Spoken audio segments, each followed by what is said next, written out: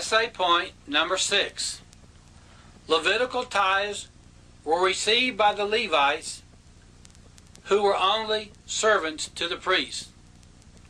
Levitical tithes were received by the Levites, who were only servants to the priests. Why, you ask, is this so important?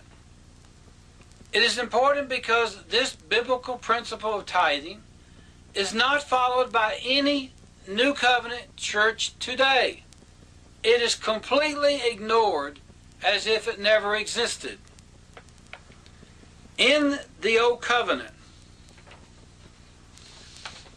God told the people to bring the tithes not to the priest, but to the Levites. And the Levites were only the servants to the priest. And the Levites, in turn, gave only 1/10 of the tenth they received, 1% of the total, to the priest. We read this in Numbers chapter 18, verses 26 and 28. Thus speak unto the Levites, you shall offer up even 1/10 part of the tithe, and you shall give thereof the Lord's heave offering to Aaron the priest.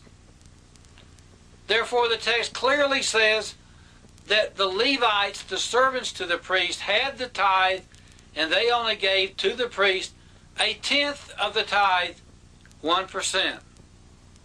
We see this also found in Nehemiah chapter 10, verse 38.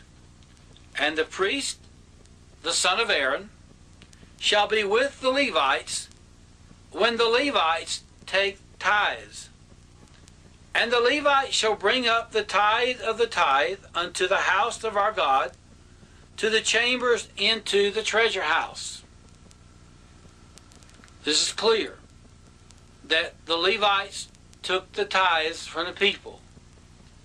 And the Levites gave 1/10 of the tithe to the priest. And God's Word makes it clear also that it was the responsibility not of the people, but of the Levites and the priests to bring portions of the tithe to the temple as it was required. And we see that in other verses. The people were not required to bring the tithes to the temple. They brought them to the Levites and priests. Another thing we see in Numbers 18 is the concept of inheritance. An Old Covenant principle of tithing said that those who received the first whole tithe were not allowed to own or inherit property in God's holy land in exchange for receiving the tithe. Yet today, strangely, preachers want the whole tithe that went to the Levites, they want the 1/10 of the tithe that went to the priest, and they also expect, and often do, own and inherit vast properties in stark contrast to the principles of the Word of God. Numbers 18, verse 20, God is addressing the priest. And the Lord spoke unto Aaron, thou shalt have no inheritance in their land, neither shalt thou have any part among them. I am thy part and thine inheritance among the children of Israel. And again in verse 23, he's speaking to the Levites. But the Levites shall do the service of the tabernacle of the congregation, and they shall bear their iniquity. It shall be a statute forever throughout your generations, that among the children of Israel they have no inheritance. Friends, where is this principle gone today?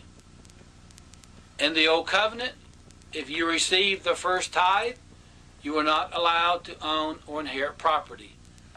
Churches today want the first tithe, they want the 1/10 of the 10th, and they want to own and inherit vast amounts of property. They want their cake and they want to eat it too.